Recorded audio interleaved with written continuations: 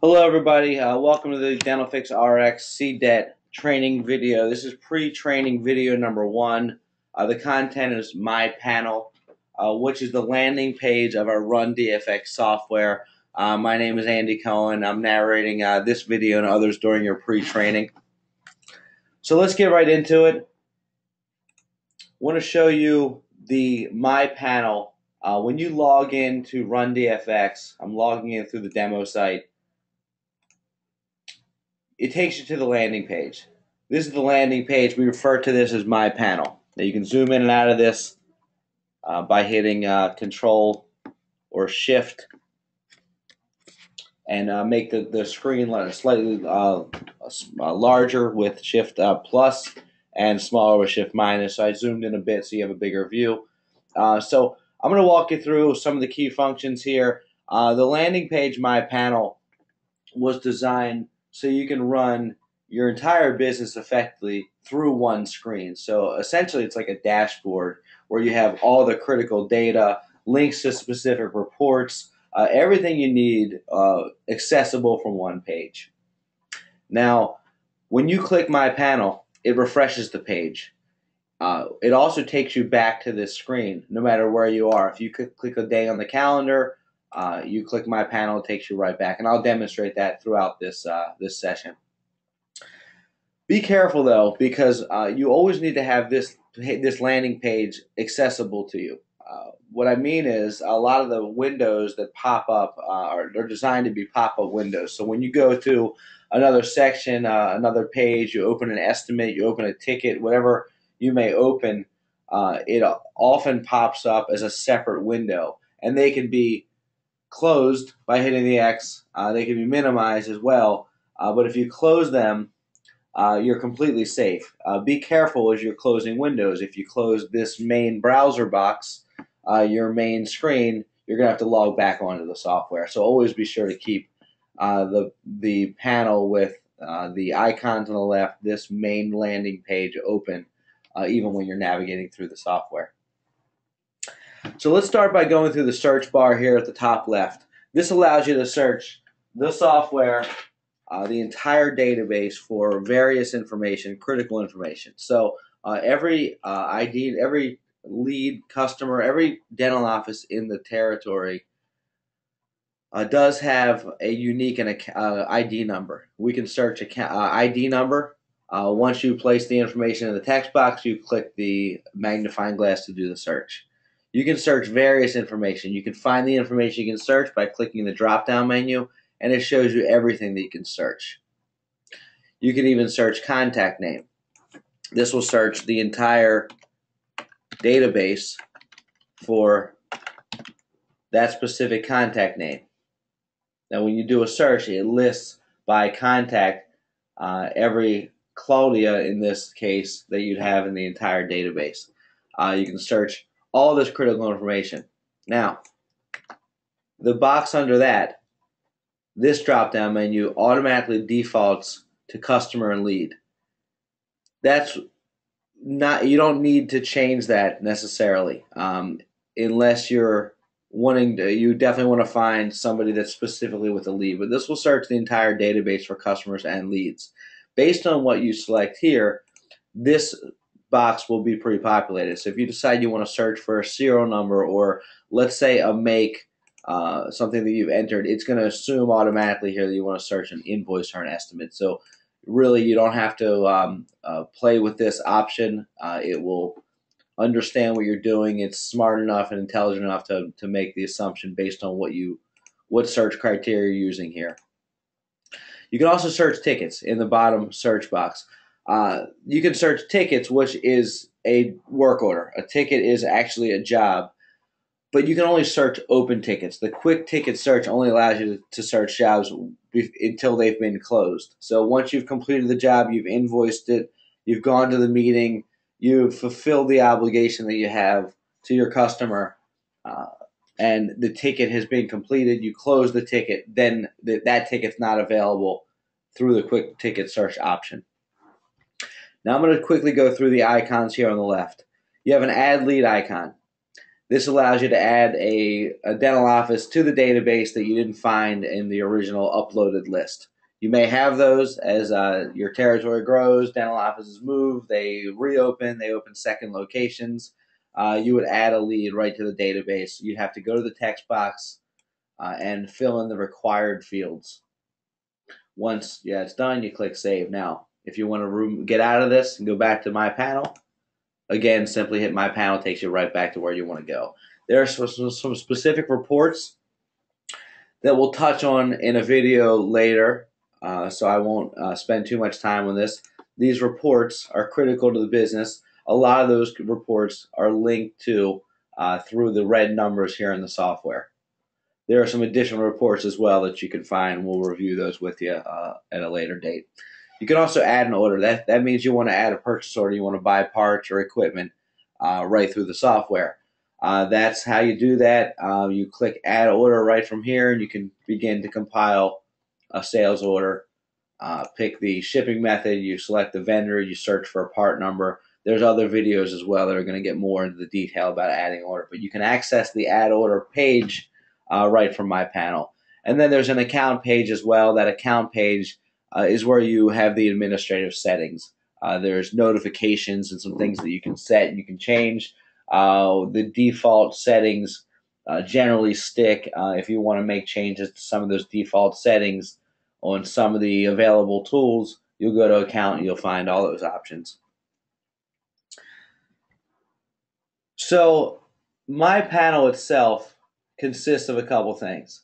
The top section, I'm showing you only the top section right now. The top section will allow you to, again, run your entire day. The first and the biggest piece of it is the calendar. So when you're looking at the calendar, there's a couple functions we won't get into specifically. A lot of them are self-explanatory.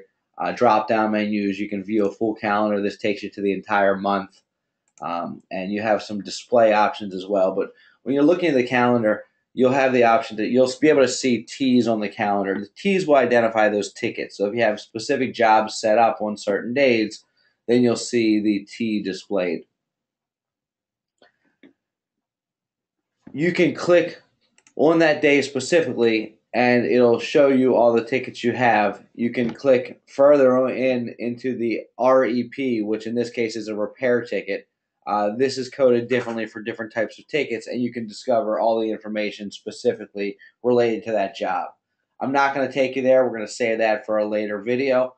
But again, the calendar shows you the jobs that you have currently for that day.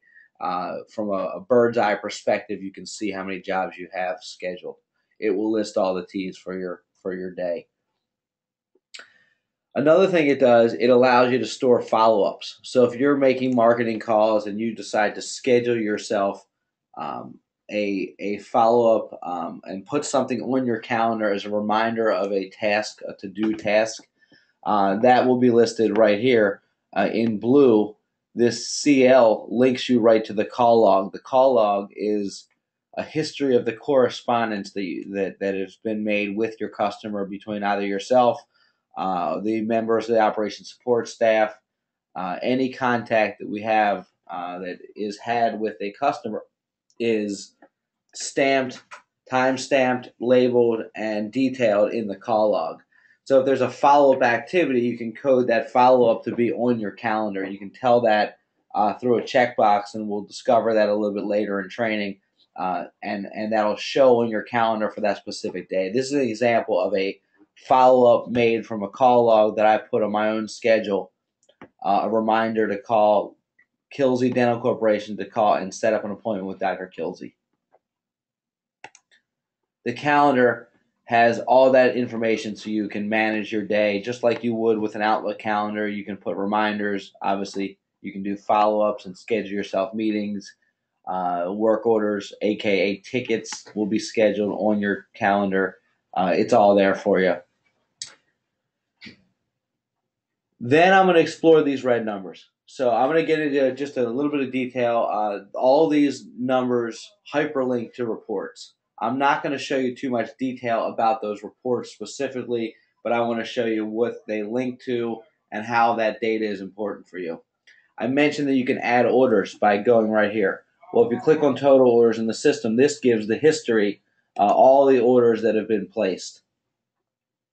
So you can see those. Now you can close these. You can sort these by vendor. You can sort them by the open orders, the close-in orders, those that have been sent to the office and submitted to the vendors. Those are still in pending status.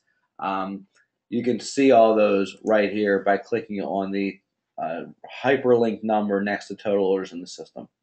You have a similar reporting function for unpaid invoices. When you click on that hyperlink number, it takes you to a report of the invoices that have not been paid. From here, you can obviously collect payment, you can add payment, that sort of thing. So if a check comes in, you want to add a payment, you would simply go right here. If you're doing some collections efforts, you're calling, you're looking to handle collections and collect anything that's been outstanding.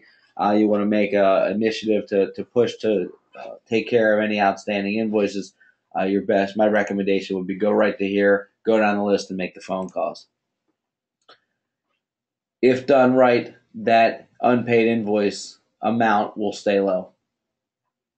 There's also open estimates. If you want a spark of activity, let's say you've written estimates and it hasn't been closed yet, you haven't secured that business, commitments haven't been made, you have a pipeline of estimates that are getting old, you want to go ahead and close those, or you want to secure the work.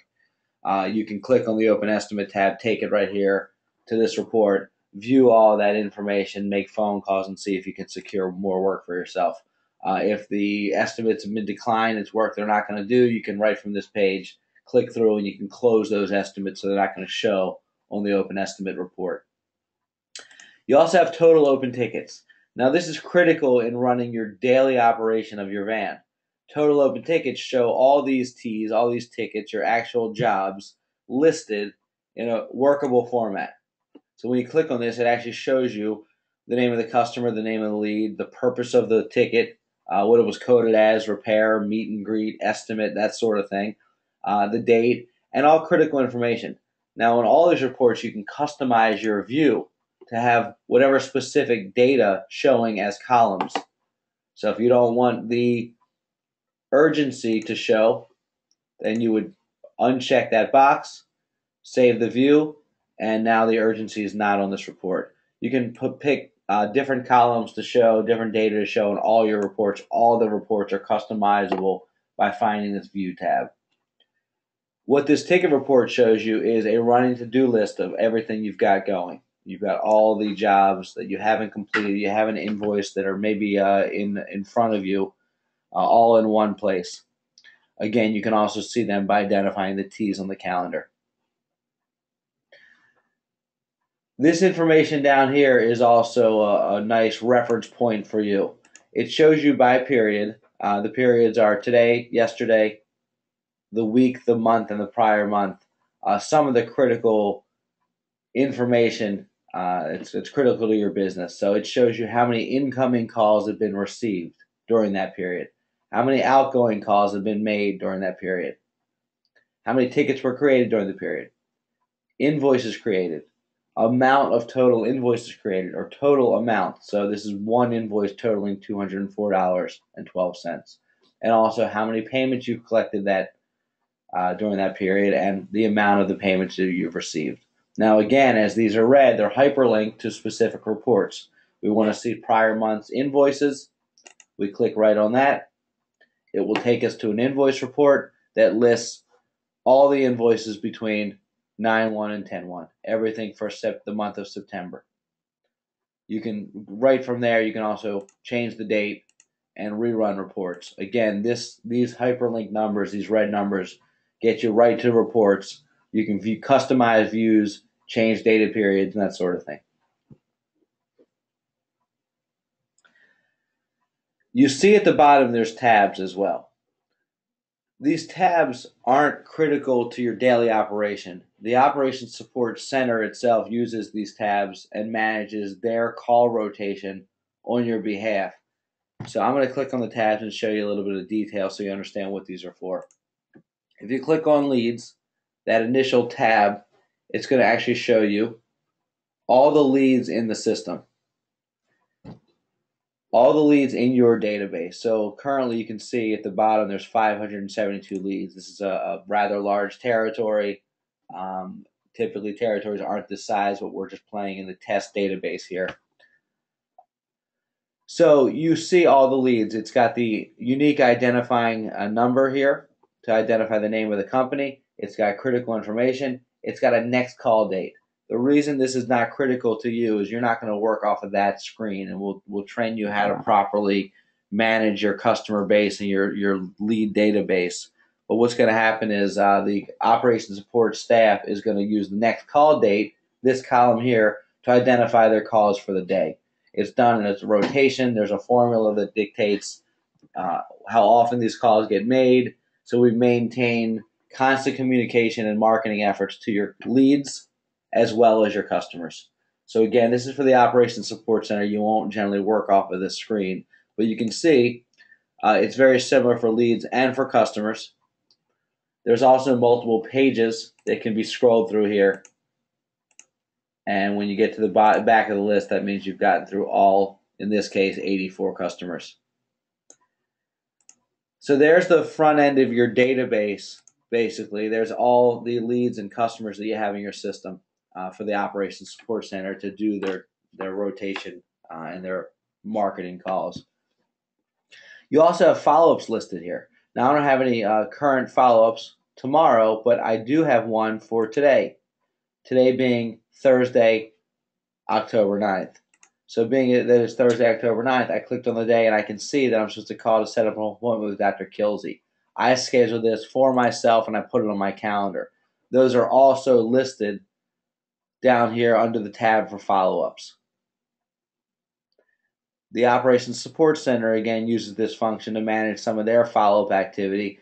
You could use this. You can also access the information a lot easier right here by looking at the calendar day and identifying the activity. There's also orders.